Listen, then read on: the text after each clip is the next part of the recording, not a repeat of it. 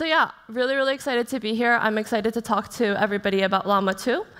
So when we originally released Llama, we were really blown away by the reception in the community. So there was recently this work put out called a Survey of Large Language Models that tries to capture a lot of the things that have sprung up in the Llama ecosystem before we released Llama 2. This is not meant to be exhaustive or anything like that, and we were really, really excited to see all of this. And I think when you think about the development of technology, a lot of the work that we have done and that we rely on every day involves a lot of open source tooling that we leverage, and that's how the scientific community advances. And so a lot of this formed our backdrop for the work that we do in Llama 2 that I'm going to talk about today. And of course, we received many of these types of encouragement to free the llamas, and so this is something that we had top of mind as we worked on Llama 2. So at a very, very high level, I want to start with what is the difference between Llama 2 and Llama 1, and then I'll cover a little bit throughout this talk on the different stages of training Llama 2 and how we got to it.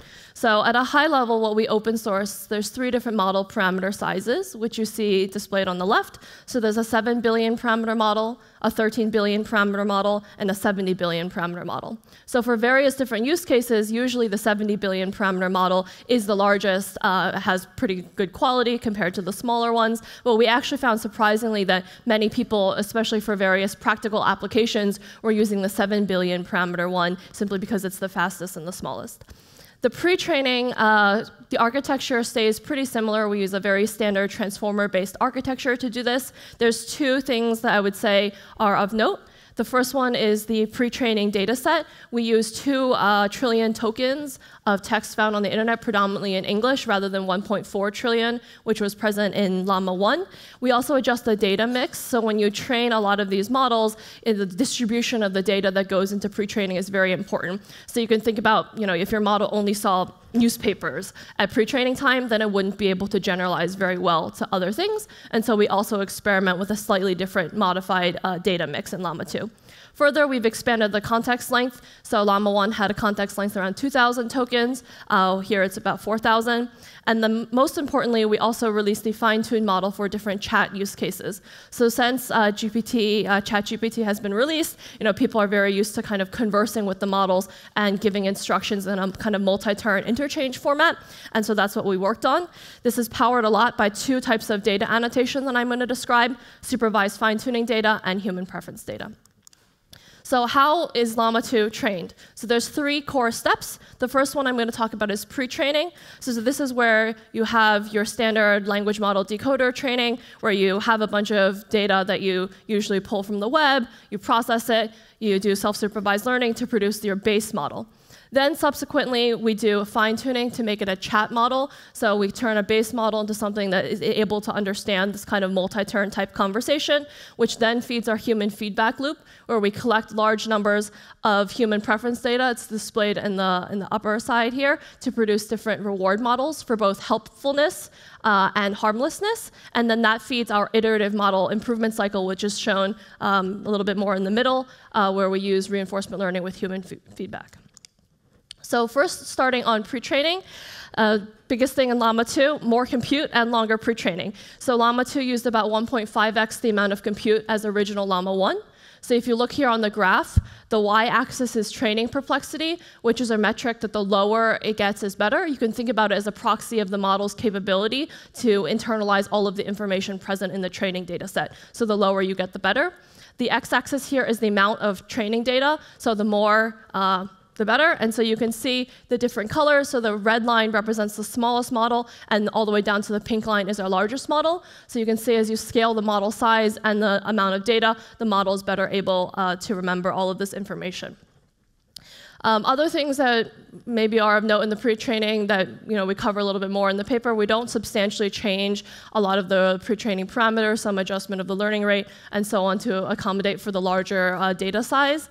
But overall, it stays pretty similar. I now want to talk about the step of actually converting it from a base pre-trained model, like a general language model, and how do you convert it to an actual Llama 2 kind of chat type model. This is with supervised fine-tuning.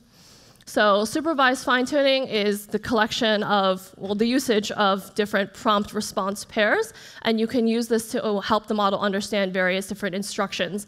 And so the chat kind of style that we're very used to interacting with in ChatGPT is what we're aiming for. And so to bootstrap some of our initial supervised fine-tuning models, we actually heavily leverage existing open source data sets that are available for use. So you can think about dialogue data sets or other types of data sets. You can take them, convert them into this type of format.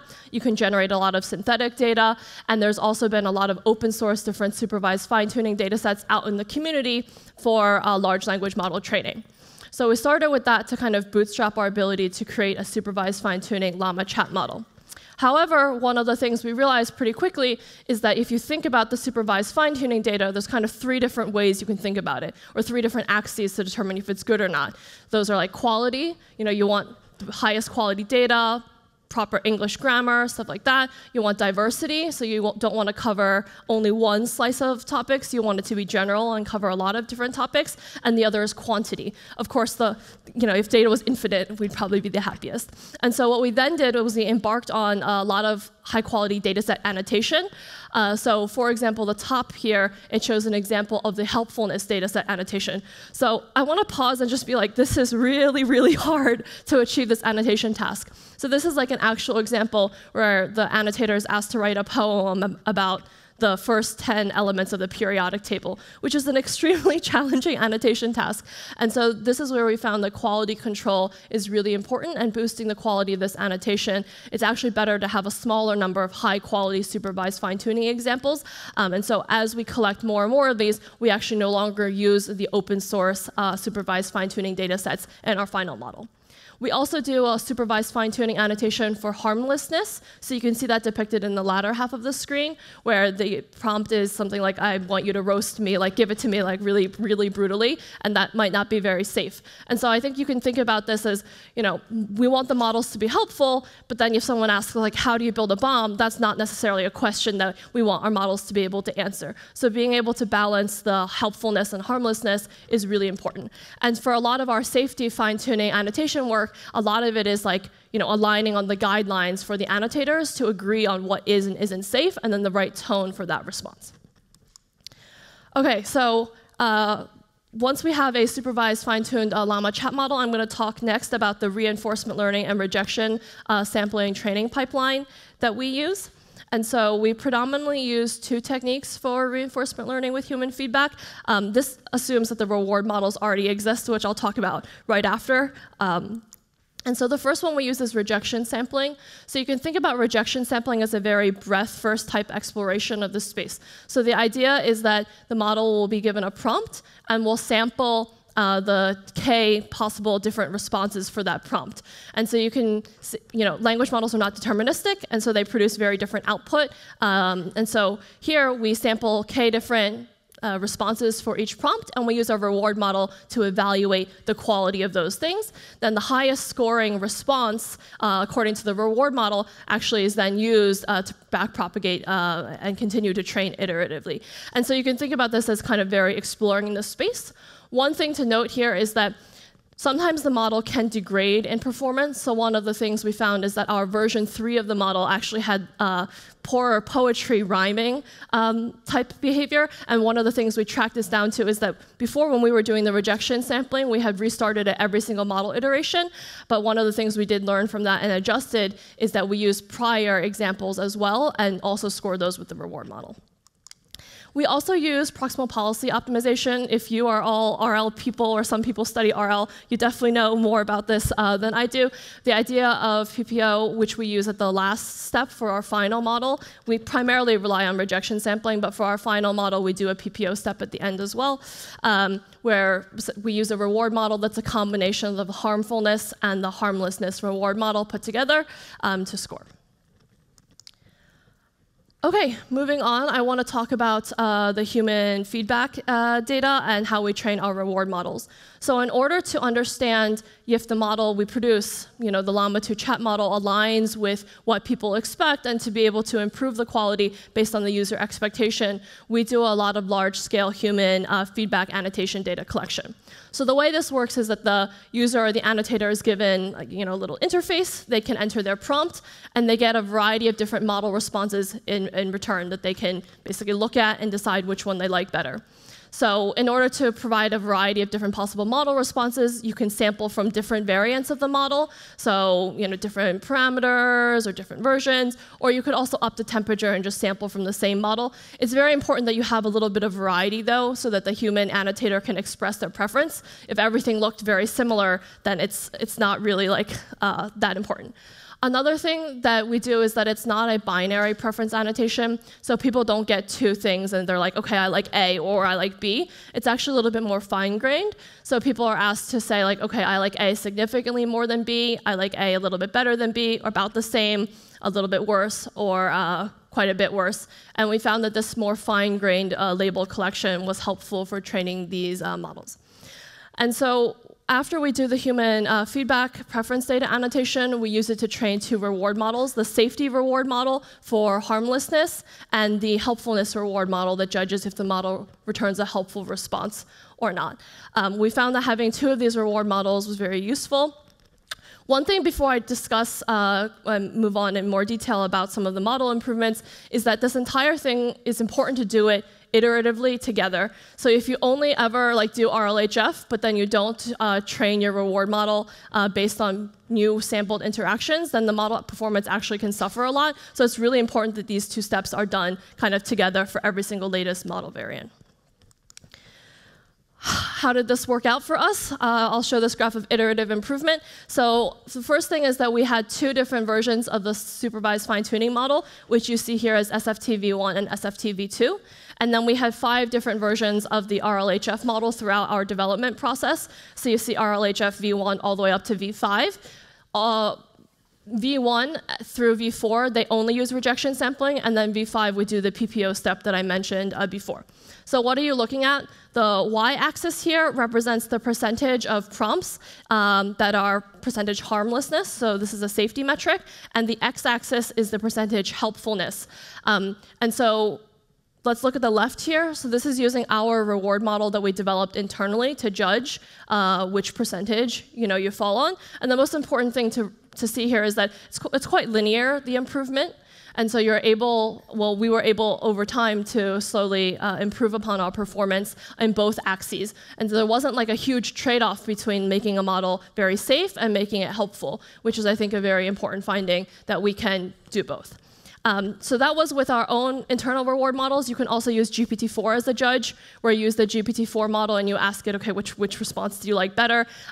This is kind of like an external judge. So you see it on the right here, and you see overall very similar behavior and the kind of like linear improvement. Although, of course, different reward models are calibrated different ways, and so the percentage is not strictly comparable.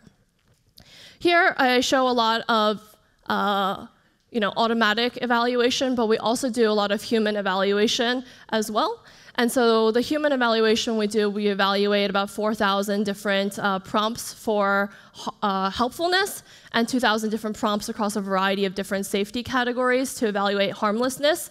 And what we find is, in general, so first of all, human evaluation, it's quite subjective, especially because there are some prompts where just like many responses are valuable. And so we do note that the inter-annotator agreement rate is not as high as you would expect, for example, in like other NLP type tasks such as machine translation, where if you're evaluating the accuracy of a translation, usually people agree a lot more.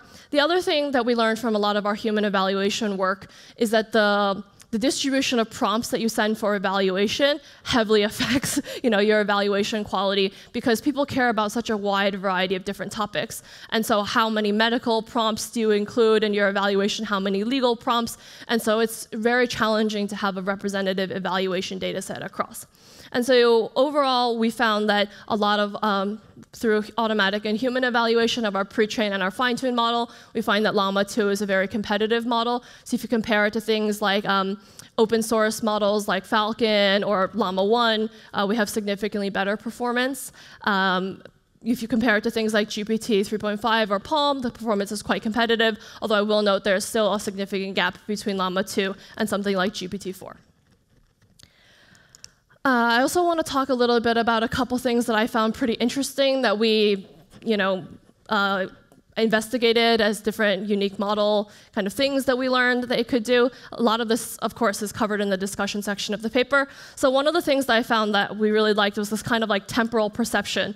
So the question is, if you give the model a bunch of data, is it able to actually generalize that concept, or is it just kind of like memorizing the pattern of the training data? So the first example you see here is on the left. So you tell the model, OK, you don't know anything past 1940. So that's your knowledge cutoff. That's all you know. And then you ask it, OK, who won the Second World War? The model response is, I only know stuff up to 1940. So I'm not sure, which I think is pretty cool.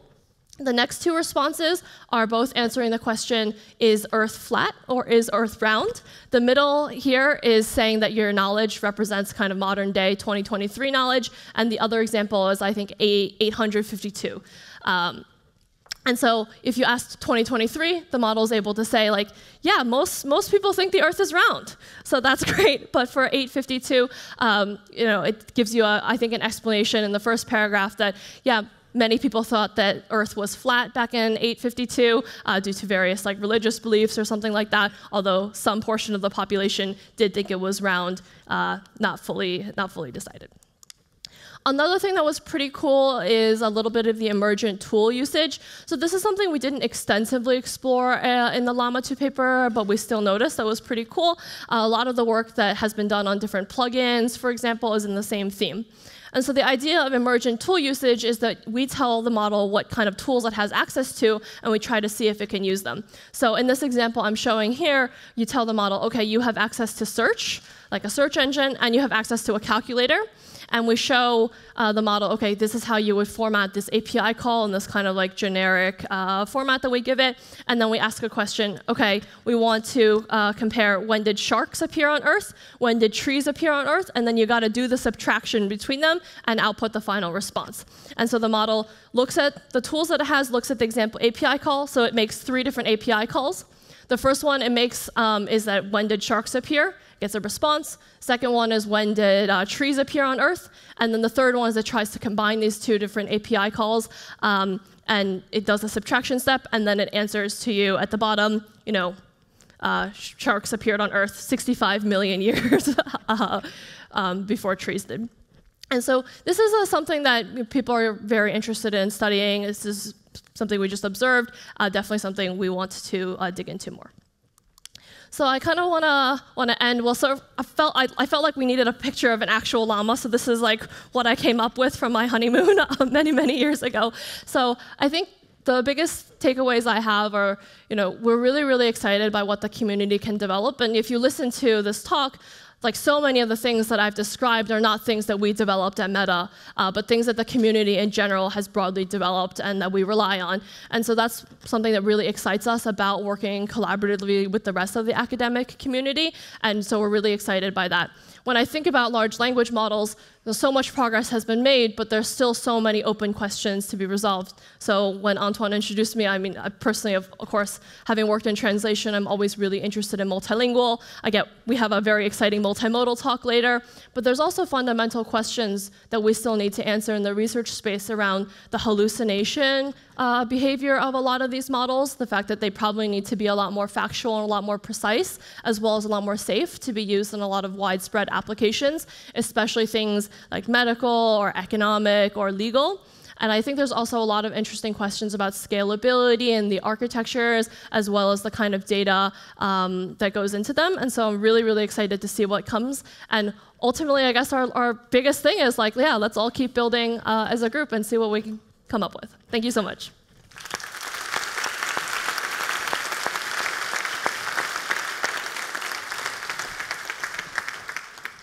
So thank you, Angela, for that fantastic talk. We have some time for some Q&A. So if there's any questions from the audience, we have folks with microphones that are willing to climb up the rafters to hand them off. So I think we have a first question right here. Hello. Thank you for the talk, Angela. Very interesting. I do not work in the field, so this might be the stupidest question you've heard. But looking at the chart where you show helpfulness and harmlessness, does it make you wonder if you're measuring the 2 things properly? I would have thought that there would be a tug of war. but there's none. Yeah, I think the biggest question is like, what is the right balance between them? And so I think, I don't know how many of you are on the Twitter community, but after we released Llama 2, there were definitely some tweets indicating we may have overdone the safety part. I think, how do you kill a Linux process? We refuse to answer. And also, how do you make spicy mayo? We also refuse to answer those. And so I think it's definitely a challenge, especially because many things exist in a gray area. And so whether or not the model can give the right output is challenging, and also it's deeply contextual. So this is not something I discussed in my talk, but when we evaluate, there's a difference between kind of single-turn evaluation and multi-turn evaluation. So single-turn is like you give one prompt, the model has no other context, and you try to evaluate the performance. But many things as well need multi-turn. So you've built up this conversational history, and in the context of that conversation, something could be more helpful or more harmful. And so that's something that I think is really important to capture. And one of the challenges as well with human evaluation is that we often evaluate on a much more limited set of prompts because we have like 3 different people rating each one, and it's hard to get the right expertise. And so I think you bring up a really good point that a lot of the metrics that we do are challenging. And before I ramble too much, for the pre-trained models, a lot of people evaluate with different academic benchmarks like Big Bench Hard or MMLU or common sense reasoning or a lot of things like that. But we were just discussing earlier, like a lot of those things are just generally present on the web, which means that there could be data bleed that affects like the reliability of some of that evaluation. And so I think as we continue to develop this as a field, evaluation research is actually extremely critical. Hello. Very, very interesting talk. I'm working on the safety space as well, and I was interested into knowing a little more about the GPT-4 as a judge. How does the prompt look like? Did you have to describe the entire policy for helpfulness and for harmfulness? And have you also tried to use Llama itself as the judge to judge itself? Yes, great questions. So I think that we have an entire section in the paper on safety as well as like a lot of appendices that provide like more detailed examples so you can experiment. With GPT-4 as a judge, yeah, you can experiment with different prompts. I don't think we noticed like huge variation. For Llama itself as a judge, we did try it, but I think since we're training the model and we're doing the evaluation and we're developing everything and we're collecting the data. Like I think using itself, you can kind of trick yourself, I think, into thinking that it's better. And so that's one thing why we always want to use our own reward models as well as use external models. We also experimented with some other open source models as the judge, just to try to understand directionally if our model was trending in improvement or not. In the description of RHLF, you said that in addition to open source datasets, you created your own high-quality, smaller dataset, and I was just wondering if it is going to release that. Is it being made public? Yeah, I believe our dataset is not released for the supervised fine-tuning aspect. Yeah.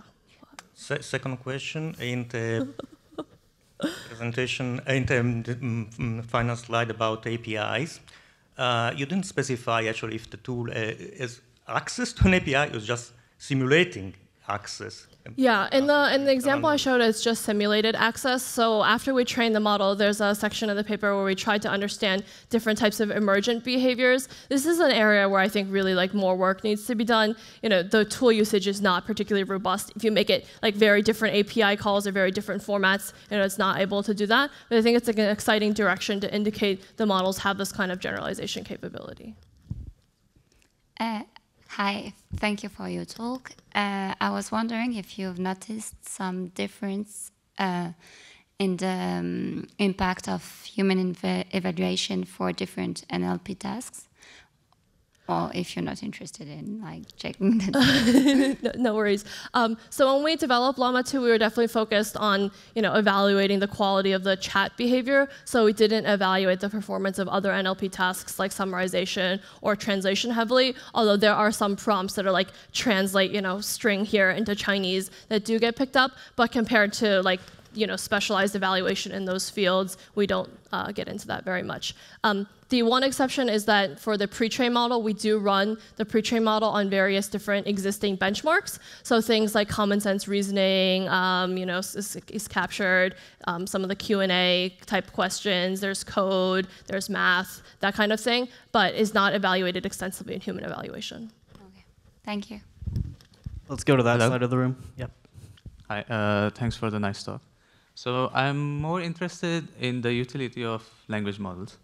Now, colleagues around me use language models, but mostly for improving their writing. They're using it as a writer assistant. Now, some of the examples you showed is where you are prompting the language model for some facts. Now, do you think that we should be in future prompting these models for factual things or using them more as a writing assistant? And if the latter, if we are going to use them as writing assistants, should we be tuning them differently rather than just feeding in the data to, what's your opinion on that?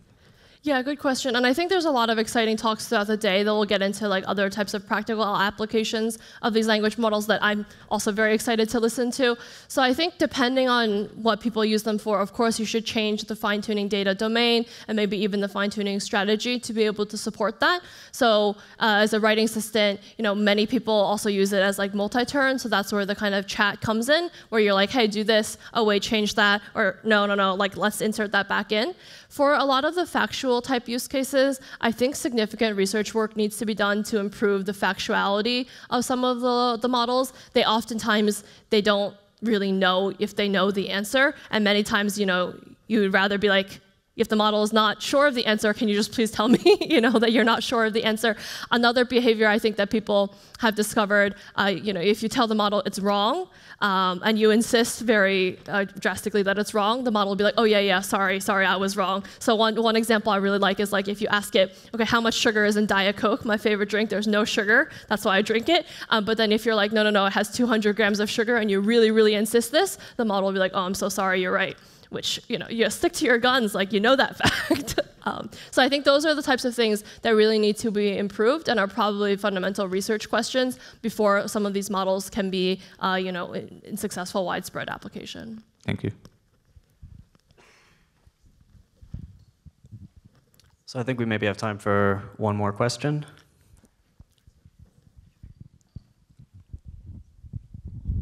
You know what, let's make it two. Go for it. Thank you very much. Going forward with your point on, I'm there. Here? Okay, all right, I'm sorry, okay. About this, these are probabilistic models, right? So we have a knowledge of the probability of the answer of these models. Why we can never, as user, access this probability so that we have a feeling of the accuracy of the answer? Yeah, good question. So for those of you who are less familiar, so what language models actually output to generate the next word, they actually predict the probability distribution over the entire vocabulary space. So for Llama 2, we have a 32,000 word vocabulary similar to Llama 1. And at each step, you look at the probability distribution and then you sample from it. And people usually use top K or top P sampling, which Antoine referenced. And so I think because it's sampled at the token level in order to generate, I don't think it's a perfect calibration of the probability of the entire sentence or the confidence of it, although you can then sum, of course, your token level generations into that. I think we have not done extensive research, but I have seen some papers, especially in the vision domain, that are like, oh, is this an apple or is this a banana? Tell the user how confident the model is. And I think for many practical applications, it's important to almost kind of teach users through some sort of new user education type UI experience, what this actually means. And so for some of the large language model work as well, I feel like you might know that the probability of the sequence is low, maybe because it was a really creatively written sentence and some sort of poetry generation, but it might not represent the core factuality. And so overall, I think your question kind of gets to the fact that there's a lot more work to be done here in order to understand if a sentence is generated accurately or not. Thank you. And last question. Hi, thank you. You haven't touched on the temperature and how that influences helpfulness and harmless. Can you say something about it? Yeah, so we don't have like a direct correlation between like more temperature or less temperature, but essentially in the output distribution, the temperature affects the peakedness of the probability distribution that the model outputs at each time step. And so if you have a very high temperature, you can sample into a little bit more interesting or more creative of a space, but then you can also sample into a space that's hard for the model to recover from. Or the generation gets like a little bit too wild. And also the temperature probably usually needs to be tuned based on the different models that you have. And so I think something that's very common is you'll take your model, you'll tune a lot of your inference time generation parameters, and then you can score the outputs according to your reward model, and you can get a sense of like which temperature parameter setting is the best. Thank you.